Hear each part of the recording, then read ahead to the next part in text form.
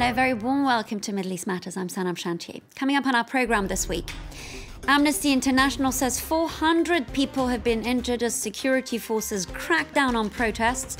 France 24 speaks to a number of people wounded during those clashes, including a young man who's had surgery to rebuild his face. Tens of thousands imprisoned in Egypt on political charges since Abdel Fattah al-Sisi came into power in 2013. According to rights groups, hundreds of them have died while in detention. Also on this week's show, from slurs to threats of violence, we have a conversation with Hind Al-Eryani, a Yemeni women's and LGBTQ rights defender who's constantly under fire for her work. Thank you for watching Middle East Matters. We start with Lebanon, which, following months of anti-establishment protests, has a government again. But the country continues to be riddled in a crisis as some of these protests have turned violent. Hundreds have reportedly been injured during what organisers called a week of anger. Here's a report from our correspondent on the ground, Leila Maulana Allen. 56.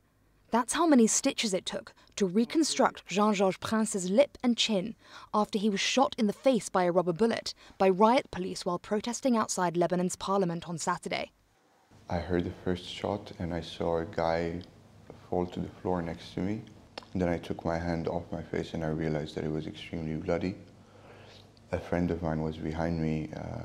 He looked at my face and he looked horrified. I'm a boxer, so I'm used to taking punches to the face. I never felt anything like that. When he got to hospital, he'd lost so much blood there was no time to take him to the operating theatre. The 4.5-hour surgery needed to rebuild his face was performed on a gurney in the emergency room. There's an absurdity to the fact that you actually get that kind of reaction from an institution that's supposed to guarantee your safety. International guidelines say rubber bullets should only be shot at the lower body and never at close range. Jean-Georges says the policeman who shot him was only 4 or 5 meters away. Weapons experts recommend at least 5 times that distance. He wasn't the only one wounded. Dozens of protesters were hospitalized with injuries from rubber bullets and tear gas canisters over the weekend. Several lost an eye. This is a rubber bullet. The rubber casing is supposed to soften the blow, but shoot them at close range, and they can cause almost as much damage as a conventional bullet. Tear gas canisters are supposed to be fired from a launcher at an angle into the air, so the contents is dispersed into the air, but shoot them directly at a crowd, and the impact can do serious damage. It's the misuse of these two that human rights observers say caused so many injuries at the Beirut protests. Lebanon now has a new government, but the new interior minister, a former army general, has praised the efforts of the security forces. Their methods look unlikely to change soon. Their main weapon is fear. I think they want to scare us into leaving the streets. What happened to me happened on Saturday night, and on Sunday night we had thousands of people who went back again. No matter how much they try to scare us, we're not going to stop. I think that for our generation, this is the fight of our lives, you know. Protesters say they're prepared for this new normal and won't back down until their demands are met. Jean-Georges plans to be back on the streets again as soon as he's healed enough to shout Thawra, revolution, once again. In Egypt, at least 5 political prisoners have died in prison since the beginning of December due to ill treatment. According to rights groups, over the past 7 years, 900 have died while in detention. One prisoner, that's Alaa Abdel Fattah, a figurehead of the 2011 revolution, is entering his 6th year behind bars, accused by the government of having links with a terrorist organisation. His family's only hope is to improve the conditions of his detention. Alaa Abdel Fattah is one of the icons of the 2011 Arab Spring. He comes from a family of human rights campaigners. On this day in Cairo, he was commemorating his father. Alaa believes that the fight must continue, whatever the cost. The fear is there, but also the defiance is there. It's always important to continue to defend rights. Alaa made this speech last September, in what was his last public appearance. 3 weeks later, the authorities took him back into prison. For his family, everything they've seen of him over the past few years can be reduced to just a few photos, because since the end of 2013, Alaa has spent more than 5 years behind bars. And he's not the only one. Thousands of Egyptians have been arrested again since September, following demonstrations demanding the ousting of President Sisi, who's led the country with an iron fist since the overthrow of the government formed by the revolution. Now, repression is reaching all walks of life. They are targeting political figures, they are targeting academics, they are targeting writers, they are targeting journalists and lawyers beyond any scope we've ever seen before. But they're also targeting people in the street. And I think this is the main intimidating tactic they are using right now. Alaa receives just one hot meal per week, which his sister Mona and his mother make for him. Their lives revolve around their visits to the prison and their fight to keep him alive. The prisons are no longer a place for rehabilitation. They are more of concentration camps where the prisoners are subjected to extremely harsh and criminal conditions and abuses. Mona and her mother hope that Alaa will hold out until the day they manage to secure his release. According to human rights associations, more than 60,000 people have been arrested since the current regime came into power in 2013. The government accuses the majority of those arrested of belonging to a terrorist organization. Now to a regional peace plan that's being unveiled this week, this amid opposition from the Palestinians and increasing doubt from a number of players from the international community. Donald Trump has called it a big plan, and it comes as both Benjamin Netanyahu and his political rival Benny Gantz visit Washington. Palestinian Prime Minister Mohammed Shtayyeh has called on the international community to boycott this plan. Now, amid escalating tensions between Tehran and Washington, it's student travelers who seem to be paying the price. Over the past months, dozens are reported to have been interrogated or turned away from US airports. Many of them had secured places at prestigious universities, and all of them had valid visas. Some of these students report having been subjected to hours of questioning and humiliated. A number of them say they were placed in holding cells, and most of them were questioned about their political beliefs and activity on social media.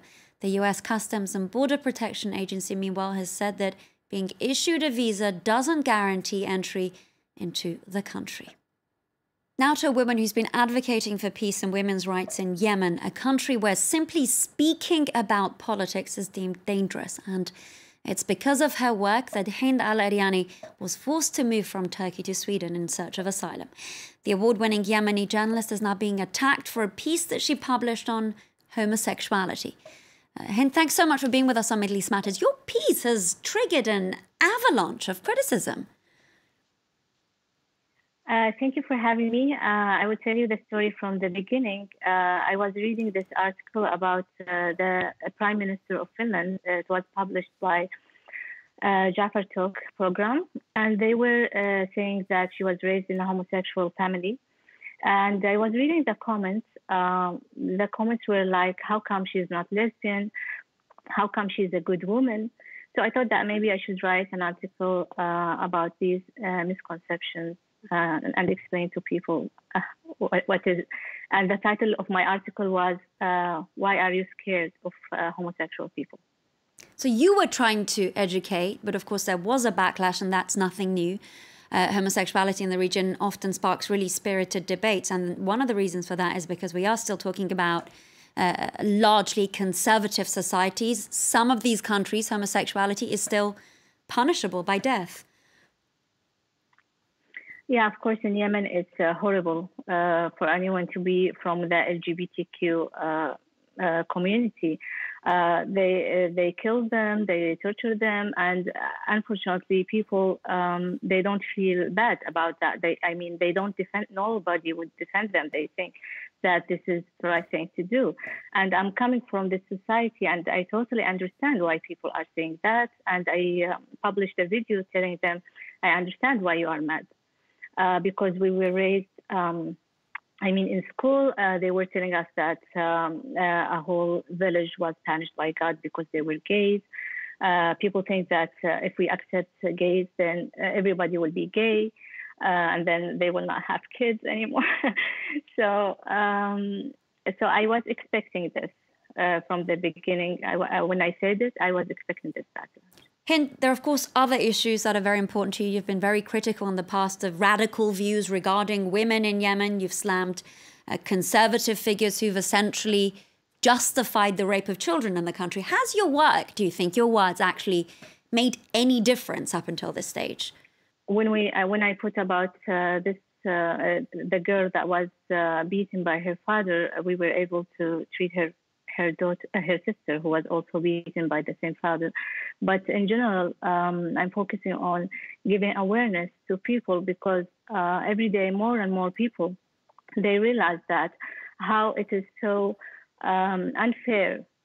The Yemeni law is unfair when it comes to women and children. So this is the main goal, actually.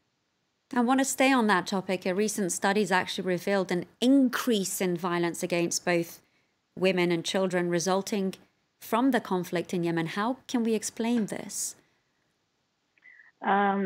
Yes, that's true. We noticed that every month there is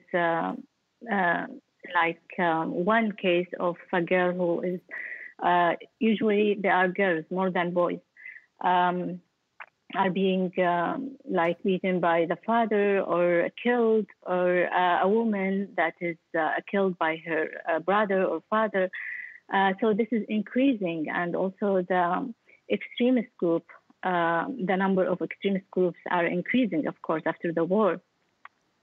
And so is the violence really directly linked with the rise in the extremist groups? Not just, it's because, the whole situation is encouraging you to be violent. There is, you cannot, you don't have salary. The media is all the time telling you to go and kill someone, that you should go to the war, or you can't afford your living. So you become violent. I'm not giving excuses to these people, but this is what's happening. And I think the only solution for this is for this war to stop. Only solution is for the war to stop. On that note, Hind Al-Eryani, I'd like to thank you for taking the time to speak to us about these very important topics on Middle East matters. And of course, thank you as always for watching this edition of the show. Do stay tuned to France 24.